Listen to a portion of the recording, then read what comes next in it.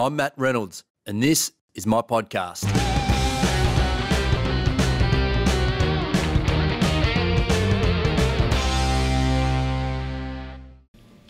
David, thanks for doing this. No problem at all. Can we start with the Axil brand and an overview of all that you've got happening as it stands at the moment? Right, okay. Well, the Axil brand started in 2010. My wife, Zoe, and I opened the first cafe and roastery in Hawthorne, in Burwood Road. Yeah. And we opened that one and started supplying a small number of cafes with roasted coffee. Yep.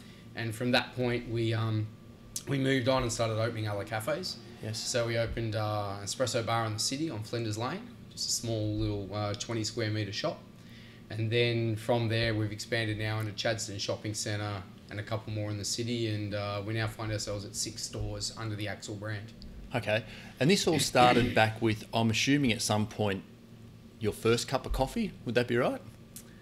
Well, and it started, I suppose it started long before that. Yes. I first came out of high school and did a degree in hotel management. Okay.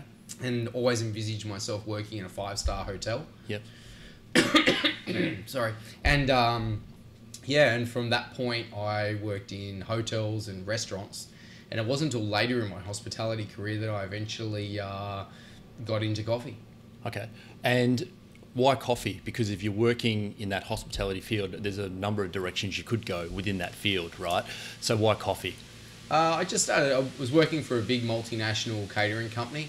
Yes. And there was a guy in there at the time that was working on their coffee program across the whole company. Yes. And he started bringing in different random samples of coffee from around the world, and we were tasting different things. And he started to teach me about coffee, and that's sort of really what sparked my interest in it. And then a job came up as a sales representative with a coffee company, and he put me forward for that job. Yes. And went through the interview process, and all of a sudden I was out on the roads of Melbourne selling coffee. Selling coffee. And how long did you do that for? So I stayed with that company. That was part of the Sarah Lee Corporation. So I stayed with them for 5 years. Yep. And then I moved to another local roaster here in Melbourne and did another 5 years with them before eventually going out and opening Axil. And we have a little background noise going on here today because you've just moved into your new roasting facility. Yeah, finally we have a purpose-built coffee roasting facility.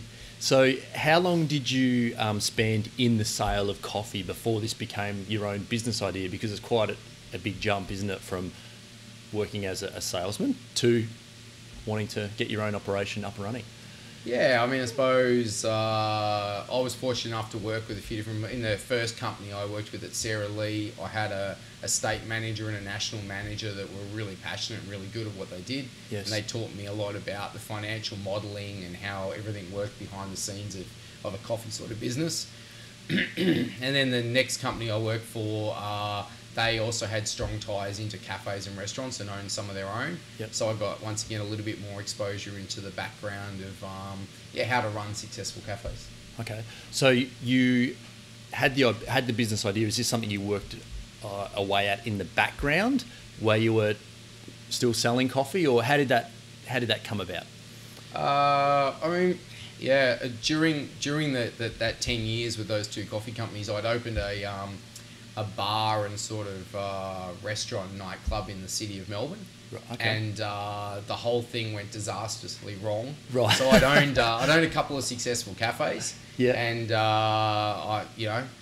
typical young and a little bit invincible, and I thought, it's fine, I'll just go and do this restaurant and bar. And I went in, and it was, I think it lasted like a year or so. It was just a complete failure. And so at that point I lost a large amount of money, and that sort of slowed me down a bit. Yeah. And I started looking at, you learn a lot more during those failures than I did during the successes. And that sort of, set me on that path, to set me up to try and work out a business model around the coffee industry at that stage to push forward. So I wrote a business plan, and I actually went to the marketplace and I approached some cafe owners I knew to see if they were willing to invest into Axil at the beginning. Yep. So still to this day, I have the original 3 cafe owners that I approached as my silent partners. Oh, right, okay. So yeah, I took that business plan just on a sheet of paper. Yep. You know, I got it printed up at Officeworks and bound, and went and dropped it. And based on that proposal, they wrote some large checks and backed some money in behind me, and then the rest is history. In that one pager, was there anything particularly special that you felt that you wrote? Because to get large investments out of one piece of paper, that's it's probably exactly. It was a few more than one. It was probably about 15 or 20 pages. But okay. yeah, the general. Just at that point, I'd already been quite successful in the barista competition. So at that point, I was the 5-time Victorian barista champion, and I'd won 2 Australian championships. Just returned from the World Championships, being runner-up. Yep. So they saw, particularly on the back of that the PR and marketing around that success would allow us to launch this business and be successful. So you were pretty well known, or you had become pretty well known because of those competitions before you decided to go into business, is that right? Yeah, like to a reasonable amount. Yeah, to a reasonable amount. I mean, to a very, very small amount of people in the specialty coffee industry. I mean, but the people that count, right? When you're trying to get something off the ground, I guess you'd say. Yeah, when you're trying to get something off the ground, that's particularly important. But that's the funny thing about the barista competition. It's coffee industry is such a huge industry, but still the barista competition is a very small niche thing that only sort of like a small amount of the industry sort of know about and participate in. Yep. So I was unaware that there was even a competition until I sort of started doing some reading for obviously our chat today. What goes in the preparation of that competition? Because it's effectively a panel of judges, 3 in the video that I found online and watched, and you present courses of coffee to the judges, right? Correct. Is that an overview, a rough overview of the competition? So there's four judges on the panel. So four I judges on the panel that they're the sensory judges that taste the coffee. Yep. There's 2 technical judges that are watching everything you do technically behind the coffee machine. Yes. And there's a head judge that oversees those judges basically. Yep. And so yeah, I mean in a general format, you have to serve 4 espresso, 4 milk-based beverages, and then 4 signature drinks. Yes. And the signature drinks is the highlight or showcase the coffee that you've used during your routine. And in a general format, that's the rules that we work around. Yep. And yeah, he came runner up in the world. Yeah, it was. I mean, obviously, it's amazing, and it helped me to do what I've done today. And so I look back fondly at it. It's still a small amount of disappointment, obviously, when you don't. We'd worked for a number of years to try to win, and it ended up coming down. It was 5 points out of 1,100 points was the difference between first and second that year. Oh wow, that's a small margin. Yeah, so it's disappointing and all, but we just moved on, and obviously now the success of Axil and everything like that has been fantastic off the back of that competition. Do you still serve your signature dish at all from that competition in terms of your signature coffee? Oh no. So I mean that's one of the things is sometimes these signature drinks that we're preparing and everything like that, they're not practical or relevant to a cafe sort of situation, unfortunately. Okay. So you're not going to have that sort of drink served on a daily basis in a cafe. So it's sort of like the catwalks of Milan and walking down the street in Hawthorne that we are now. You're probably not going to be wearing the same sort of attire. We get a bit of that in Hawthorne. No, but yeah, that is true. You're entirely right. When you get to, I suppose, the upper end or echelon of any industry, yes. Sometimes, and I suppose that's sometimes where people question the relevance of the barista competition to the whole coffee industry. But I mean, I always look at it being in motorsport. I always look at Formula One. Yep. And we have ABS brakes now on our everyday cars. Yep. That technology came from Formula One 20 years ago. Yes. We now have traction control. That technology came from there. Yep. And the barista competition has seen the same thing happen to the coffee industry. Yep. It was only 7 or 8 years ago that baristas started weighing how many grams of coffee they dosed into the handle, they lock into the machine, yes. and weighing how much came out and trying to work a brew ratio as such. And now we're seeing that on an everyday basis in cafes in Melbourne. Yes. Baristas are weighing, and that came directly from that barista competition. So it definitely has some relevance in pushing the industry forward and being cutting edge. I noticed in that video there was a particular way that, is it the cup you call it, that you work the coffee into? What do you? So you spent quite a bit of time actually.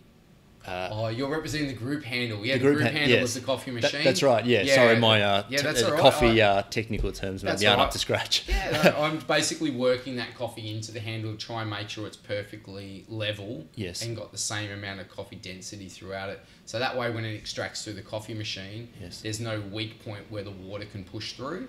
It evenly extracts all the coffee within the handle. If all the ground coffee was to one side, then the water finds the path of least resistance. It's going to push through the lower side of the coffee. Understand. And you're going to get a coffee that's not going to taste as good as it would had I have leveled it. And you're going for an even taste, I assume, because you spent quite a bit of time like actually getting that right. And I thought that doesn't look like a standard sort of cafe preparation. So there must be something in why you do that. Obviously in a competition. Yeah, we're just trying to. I mean, the competition is so focused around the taste of the coffee. Yes. So there's, I think now the point system's changed slightly over time, but I think now something like 80% of the points are based around the taste of those 12 cups of coffee. Okay, so it's important. It's the most critical thing, you know. Yeah. It's what's hard about the barista competition. You go along to these competitions and you watch from the crowd, and everyone's got beautiful cups and tablecloths and shirts on and everything like that, and but you just have no idea who's really going to win because you're not tasting the coffee, only the judges are. I noticed that. So you can't do any checking along the way. Oh, we have a preparation time. Yes. Whereas the barista, I am tasting cups of coffee and I'm dialing it in to make sure I'm representing the coffee as the best I can. Yep. But yeah, we're not serving any cups of coffee to people in the audience or anything like that. So it's it's one of those hard things when you come and watch a barista competition. You don't even get served a cup of coffee. Yeah. So you had the cafes. You had a couple of cafes before you started competing. Did you have Axil before you started competing? That came afterwards. Yeah, Axil came later. So those cafes, because then you went and you created the wholesale brand. Is that right? Is that where you started with Axil? Have I got the sequence right here? Yeah. So I started with a couple of cafes. Way back, it would have been 2000. I think I had my first cafe, which was down in St Kilda. Yes. In the bottom of a building, a business building, and then I did another one in Sandringham, down on the beach. Yeah. And then I did another one at Melbourne Central, an espresso bar. So all under different names and sort of different business partners and things along the way. Then I did that bar that we won't talk about anymore in the city. And then that's when I found myself back in full-time employment, working for a local roaster. Okay. And then I was just paying off the debt that I'd accumulated, and then just biding our time to be able to open Axil. And then Axil opened as the cafe and the wholesale business at the same time we launched. Oh, okay, so they were together. Yep, they were together out of the same building on Burwood Road. So the front of the building is the cafe. Yes. And the back of the building was the roasting space, and you could look through the windows of the cafe into the roasting space. And how big's your operation today? You've got... we're 6 shops under the Axil brand plus the roasting, and we have 120 staff now. Okay. So yeah, you seem pretty relaxed for someone who employs the typical person that employs 120 people. So, I mean, we have a fantastic team, to be honest, and the model's really strong in the format. And we now have 11 of our staff that have bought into the Axil brand and are equity owners in the brand. And so, I mean, one of the hard things about hospitality is that you're so governed by the people in the store of what quality experience you're going to get. Yes. So in most of the Axil stores on a daily basis, there'll be an owner that will be present within that store. So every time we go and we open a new Axil store, so we're building 2 new ones at the moment, one of our senior staff will be offered to buy into that store. Okay, so that's part of the way that you maintain that level of quality in terms of your service and what you're presenting to the public. Yeah, I mean, I got a couple of really strong mentors along the way. When I worked for the last local roaster, there was the 2 guys that were fundamental, were Craig and Rocky, and they owned that company. Yep. And they always spoke about the fact that I was always much better off owning 70% of an extremely successful business than owning 100% of a lemon. Yes. And we've taken that sort of philosophy, Yep. and we've moved that forward. And in every shop we do, my wife Zoe and I take a majority share, Yep. and we sell off a minority share to one of the next senior staff in line. Yes. And how do you choose those senior people? Do you have a set of criteria? Is it a gut feel? How do you go about finding that person? Yeah, I mean, it's a little bit of all that. There's not a written criteria as such. It's definitely not off length of employment. And I suppose we've needed to clarify that in recent times. Yep. Because it's been fantastic, that model, but we also have to manage it carefully so it doesn't become demotivating for some staff that aren't offered shares in at this particular point. Yes. And it's always this like, aren't I next sort of concept. So it's a combination of, like length of time, because we need that trust with that person. But it's also their skill set and what they can bring. And what we need hospitality managers that will be in that store, open it every day, close it every night, and make sure that it's run perfectly well all day. It's not the money. They do buy in, obviously. Yes. But it's not the money that we're really after. It's the commitment to excellence in hospitality to make sure that each of the Axil brands is serving the best quality food and drink every day.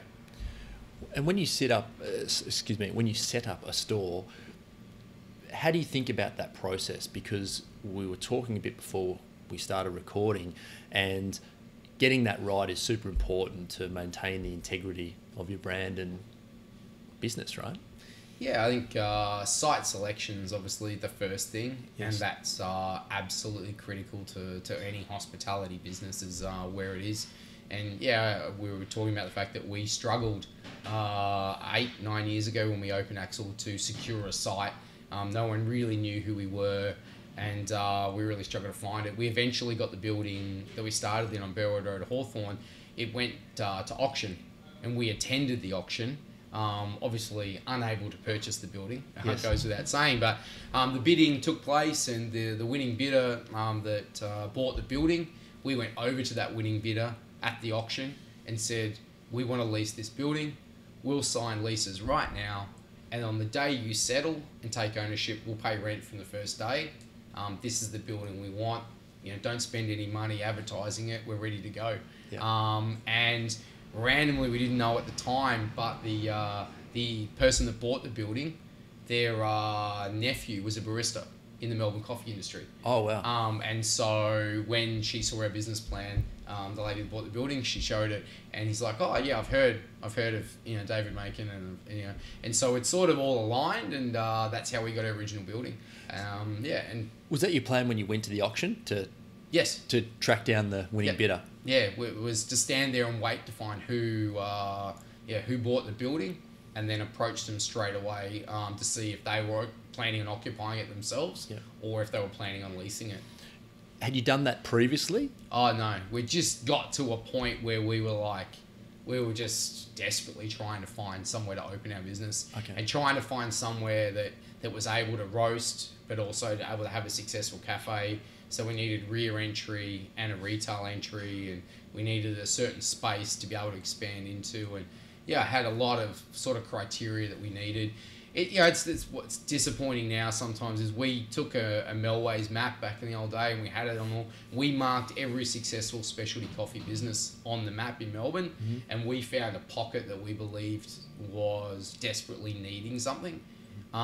What you see more so now is that people come along, and it's happened a lot to us in Hawthorn. They come along and see the success of ours, and then they try and lease something, 100 metres down the road, with the idea of taking some of your business and dividing the pie, in smaller and smaller slices.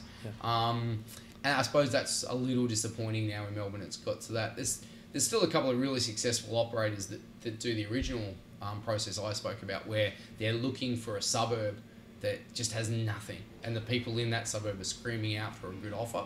Yep. And I think that's where you're seeing those really successful cafes still come from. Because a lot pops up in. It's very trendy, I suppose, to own a cafe, isn't it? But very much so. Very different thing following a trend and having a successful business, I suppose I should say as well. So yeah. people. How do you find staff? Across the board, fantastic. Yep. In terms of to new staff to work in your operation, because you're continually growing, so you've got to find new people, right? Yeah, sourcing staff. I mean, sourcing staff is always difficult. But now we have some set systems in place. I suppose everyone knows McDonald's has really strong systems in the back end. The most famous one. We're nowhere near that level, yes. But we do have some set sort of service protocols of how to greet people, how to take orders, how to deliver orders, how to deal with people at takeaway counter. And we have some set documentation and systems now. We have an orientation for all new staff members. We have a test now for all new staff members. So some of those things have allowed us to make sure we keep the quality. Okay. And, excuse me, do you find that as you've built the brand, has that helped you in the recruiting process? Because whenever I have these conversations, most businesses, eventually we come back to knowing people and finding the right people. So has the evolution of your brand helped find more people to work, making the expansion easier? Yeah, I definitely don't think it hurts. Yes. I think that, people probably know the brand, and therefore maybe we get a few more resumes sent in or dropped off because of that. Yep. Definitely the model where the staff are buying in, those senior staff, that's definitely helped us as well, because you're finding that we're attracting managers that want to be professional hospitality operators. And so therefore they hear along the grapevine of the ability to buy in, so they're joining us with a vision to get there. Yep. The industry now is so, definitely compared to when I started, there's a lot more barriers to entry. You used to be able to maybe go and set up a cafe for maybe like 40 or 50 grand or something like that. Yes. It's just not like that anymore. There's so many more levels of everything you have to do, and therefore it's getting harder and harder maybe for a younger entrepreneurial type hospitality person to get in. Yes. And so by allowing them to buy in, that gives them that opportunity without having necessarily to come up with $200,000 or $300,000.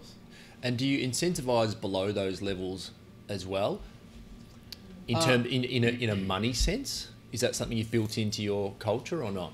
Yeah, so all of our managers of all the stores, regardless of whether they own a share or not, Yep. are on a bonus system that's around the labour cost. Yep. Labour cost in the hospitality industry is the hardest thing for us. It's the hardest thing to control, and the hardest thing to do. And obviously with penalty rates at the moment being on the front page of the paper every week, it's becoming more and more something we need to manage and need to be careful that we're compliant at all times. So I'm making an assumption here that lease or property costs would have been the big one in the past, and now it's moving more towards wages. Is that? Oh, I think it's always been wages. Yes. And I think that's probably why you've seen certain operators within the Melbourne hospitality industry not paying those award wages and trying to skirt around the edges of it. Yep. Because the labour cost is the one thing, it's the highest cost in hospitality. Yes. So it always has been. So that's been forcing operators that maybe aren't making money or are and are trying to make more illegally, skirting around those rates and everything like that. Where does your coffee come from? Sort of moving to the other end of the process. Where are you currently getting your beans from? So we currently, we sort of try and do a direct trade model as much as we can, Yep. which is where we're flying to Origin every year.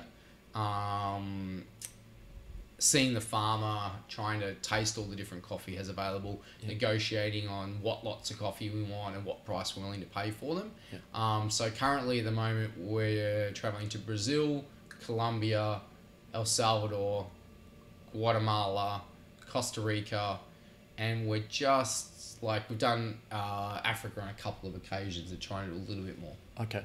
So you're going there yourself, or your team's going there, hand-picking, checking, going through the farms. Is that actually what happens? I wouldn't say we're doing any of the picking whatsoever, but we're or picking the stuff that you take is not as in like picking it out of the ground. Yeah, yes. That's for sure. We're definitely not picking coffee trees is hard work. I mean, you see the pickers over there at Origin. It really puts it in perspective of how hard it is. Yes. So, yeah, I mean, for the first 3 years, my wife Zoe and I did all the travel. Yep. We're doing all the coffee selection and buying. Yep.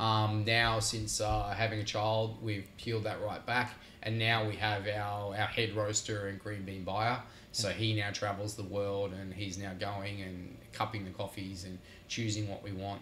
And that direct trade model, the most important thing is to make sure that we understand when we pay $10 for a kilo of green coffee, how much of that $10 the farmer's actually getting. Yes. And that there's not an exporter or importer or some sort of broker that's taking a large cut out of that $10. Okay. So again, to maintain the the viability, I suppose, of the farms, right? Is the end goal on that? Yeah, I mean, it's getting, and that's probably one of the biggest risks to the coffee industry over the next few decades, is that you're getting people, the next generation in certain countries that we travel to, that don't want to take over the farm, don't want to run coffee farms, and they're moving to the cities and they're taking office jobs and different jobs. So you're seeing that there's coffee farms that literally people are just walking off them, and hasn't got the viability in it to be able to sustain it. And so the supply of specialty grade coffee across the world is going to get harder and harder and harder, especially as consumption increases. Did you predict back in that 2008 sort of time frame? Is that when you got going? Have we got that timing roughly 2009. Right? 2009? Yeah. Did you predict that we would be such a big coffee drinking nation? Oh, we were already big back then. Okay. You haven't seen huge. Coffee consumption is growing. Yes. But it hasn't had some huge spike over the last 10 years. It seems to be that a lot more people understand or have taken an interest in our industry, in the coffee industry. It's definitely had a little bit of rock star status in the media over the last 10 years. So people are sort of into a little bit more. People got more into wine. Yep. It was only 30, 40 years ago, everyone was buying wine in casks. Yeah. And then right. we go to beer, and so VB had a 47% market share in Victoria only 20 years ago. And you think about that, and I suppose that coffee's that next thing that people took an interest in and has gone in a specialty sort of direction, and people understand it.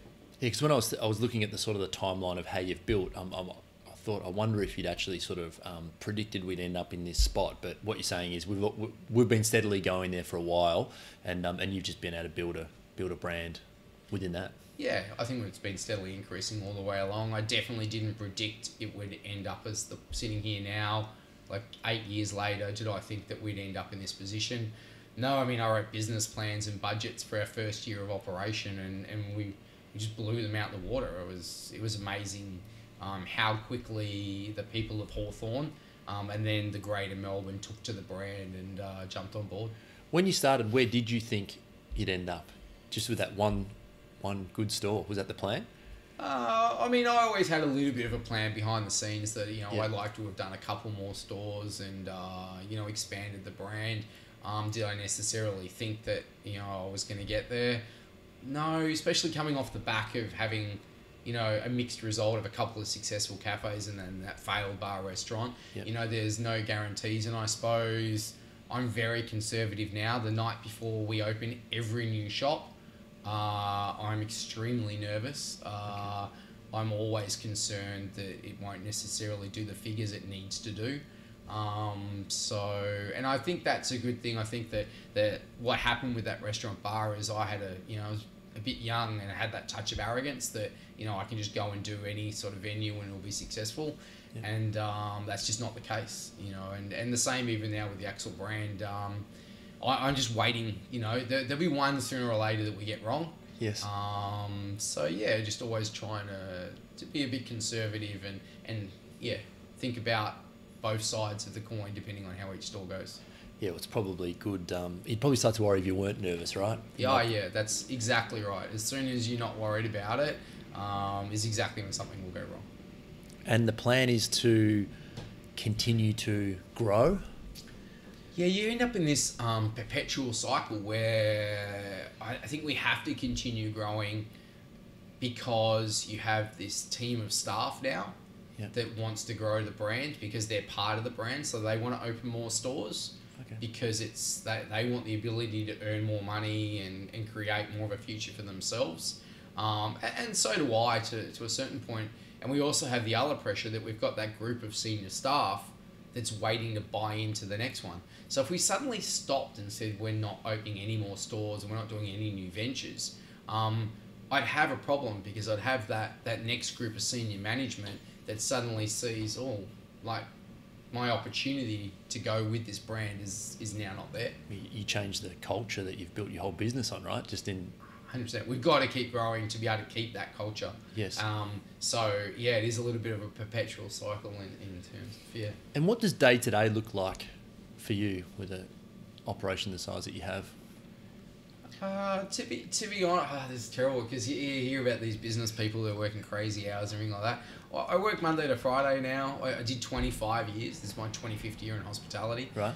So I've done plenty of nights and plenty of weekends. And I remember when all my mates were out partying and it'd get to like 11 and 12, I'm like, I've got to go. Yeah. I've got to be up to open the cafe in the morning. So now it's not I have a 3-year-old girl, and so my priorities changed. I work Monday to Friday, pretty much 9 to 5.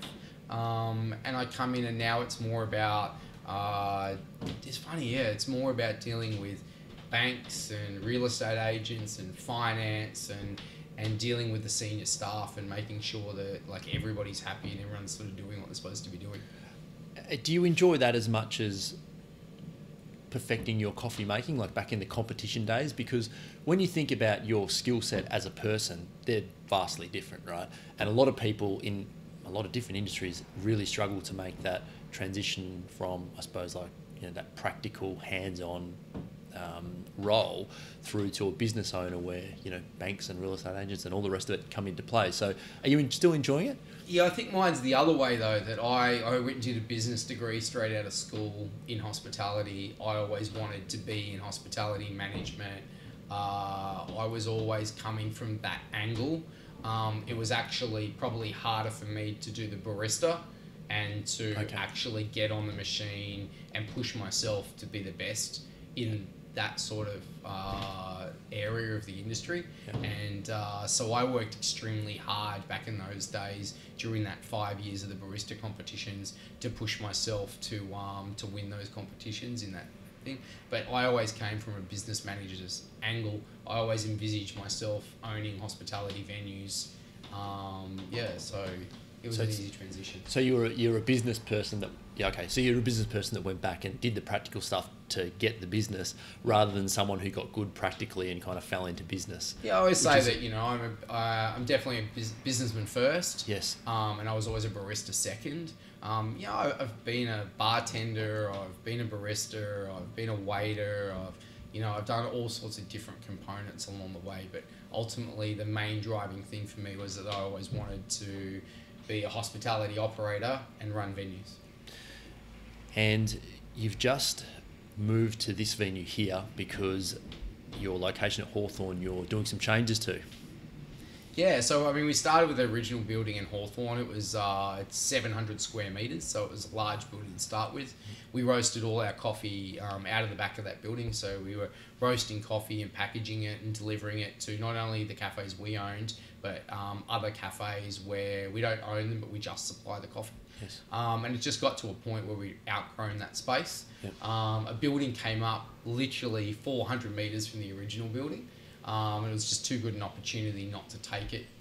So we took that building and applied for the planning permits and everything to be able to roast in this space. And eventually, we've fitted it all out and moved, and we're now roasting on site here. And so it left that vacant space at the old building. What are you turning that space into? Can you talk about that yet or not? Yeah, so we're turning that into a barista training academy. So we obviously have our own baristas that we do a lot of training with, and they're training for the barista competition.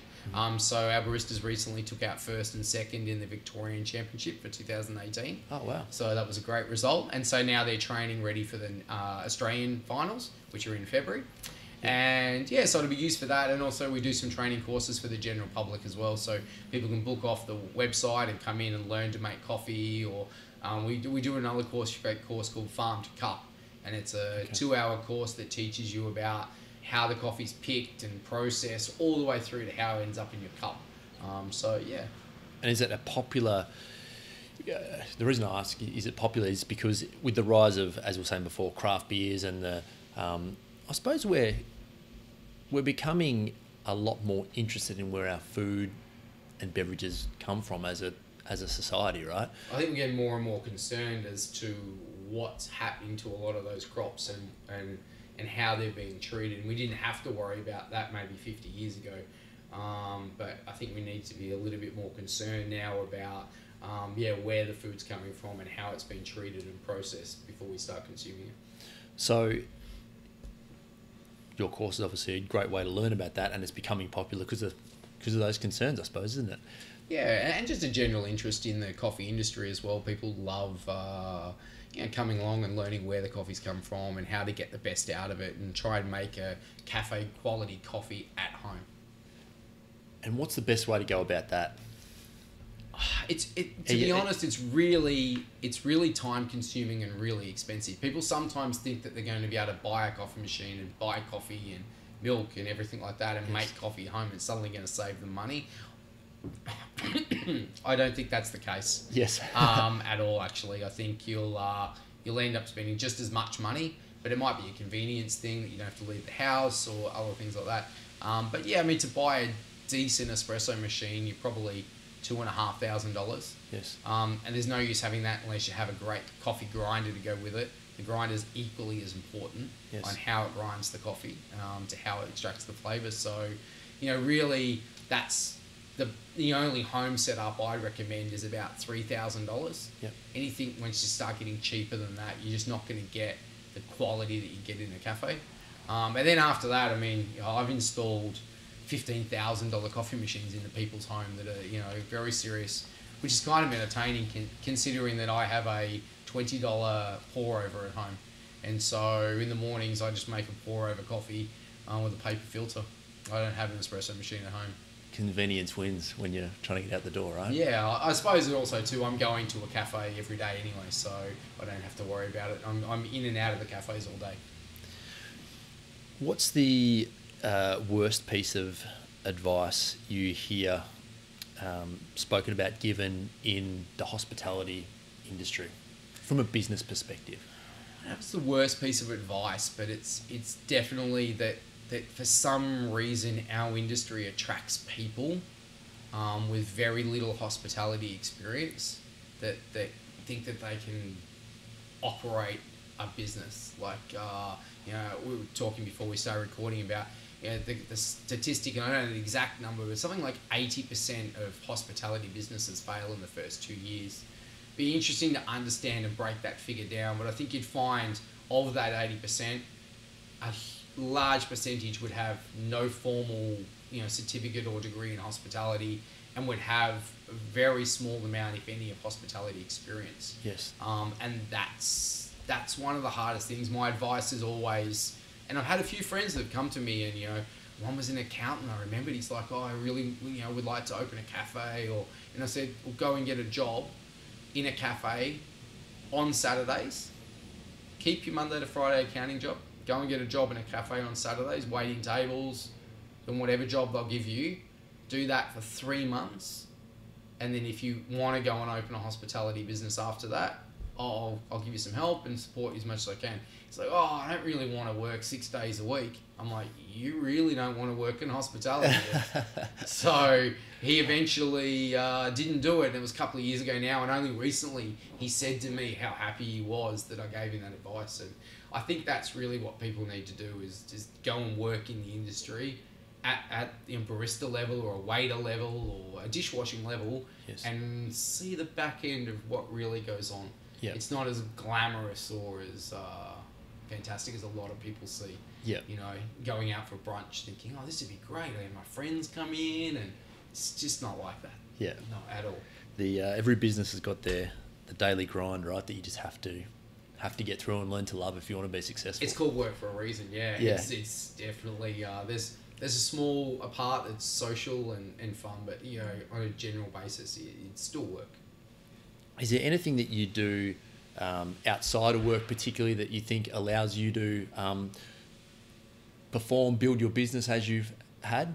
Do you do anything relaxation-wise or whatever? I know you're a bit into motorsport, but that's only a recent thing, is that right? Yeah, so, I mean, I suppose, yeah, I have hobbies outside of work. Do any of them contribute to making Axil more successful? Other than giving me a mental break to be doing something other than work, no. I was an avid snowboarder for a number of years, so I've done that for a long time and always enjoyed that. And as you said, now, you know, I've recently bought myself a racing car and, you know, started going off and racing cars and having that sort of break. But that's funny, that's actually a massive challenge now. I find that hobby more challenging than I do the day-to-day Axil now, with the steep learning curve to learn about how to set up a race car and how to race a car.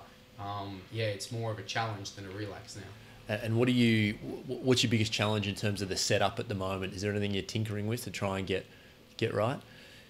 There's just like all these small 1% variables, you know what I mean? Like, I think, I've got in and I've got myself within a couple of seconds of the leaders, and now it's probably going to take me anywhere between like 2 years and never to find that final 2 seconds. But ultimately, it's more for enjoyment. At my age, I'm not going to be a professional race car driver. But it's just been awesome to get away and with my dad and do something that we enjoy. Yeah, awesome. Now I'm just going to ask you a couple more questions, Dave, before we wrap up. Any book or documentaries that you recommend in terms of if you want to be a successful business person, owner?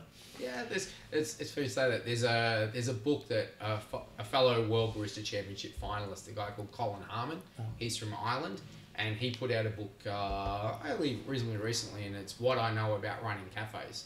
And even the title is really good. It's not like that he knows how to, it's just his version and his sort of journey of running cafes and how he does it.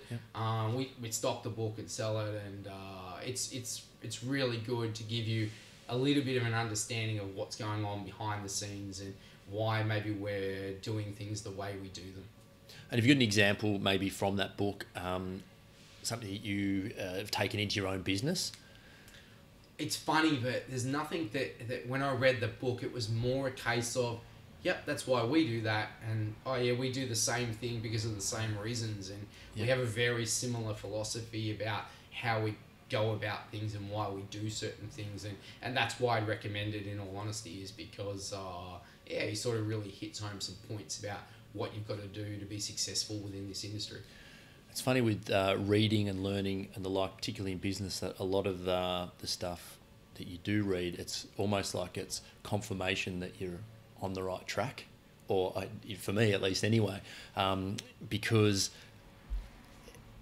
if you're in uncharted waters in terms of continually growing, tomorrow is going to be something that you probably is going to come up that you haven't dealt with maybe before.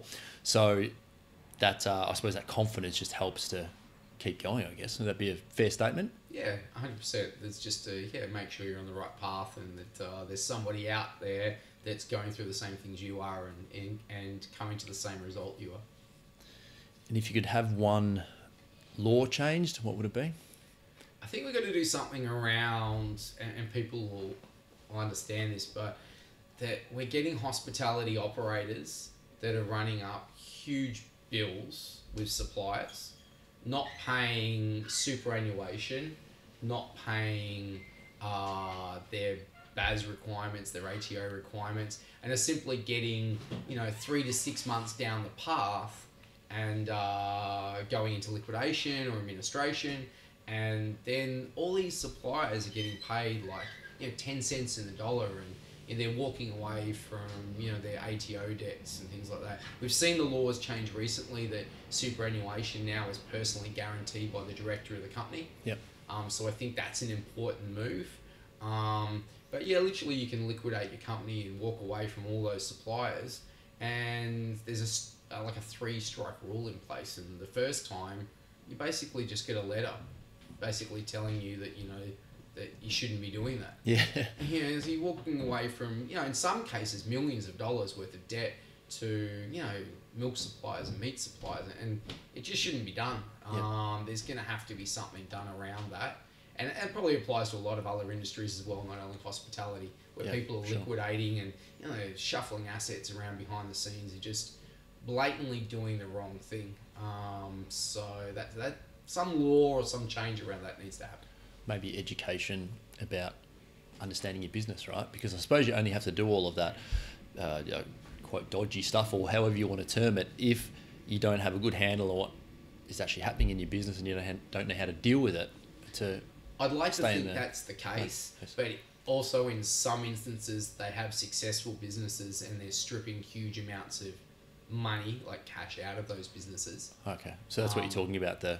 There's that side of it, and there's also the other side we talked about, where you're having operators that don't know what they're doing. They've come into our industry from without very little hospitality experience, that are desperately trying to do the right thing but are failing. Yes. And then there's the other one where people are deliberately going about pulling that out. I think you'll see that change because over the years it's been a huge cash business.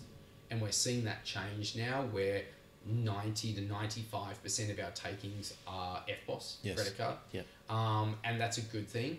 I'd imagine we've been talking about it recently. I think trying to make that move and go to 100% FBOS. And we've seen a few cafes in Australia test the waters and go down that path. And I'd imagine we've probably only got another 5 to 10 years, and you'll see that. And I think that'll help to fix that problem as well. So there's a few things like that need to be fixed. Can you see Bitcoin being a part of the way that we operate in society? Isn't that the biggest pyramid scheme of our time? I mean, like, don't get me wrong, if you're an early adopter and you got in early and got out, then you're a rock star. But I mean, there's unfortunately then with all pyramid schemes, there's then the ma and pa investors at the tail end that get in too late. And then when the whole thing implodes, they're the ones left. Yep. So I suppose, if you're going to go into that or into hospitality for that matter, then only invest as much as you're willing to lose. Probably some sound advice to finish on. Yeah. Cheers, mate. Thank you. No worries. Thanks for coming in.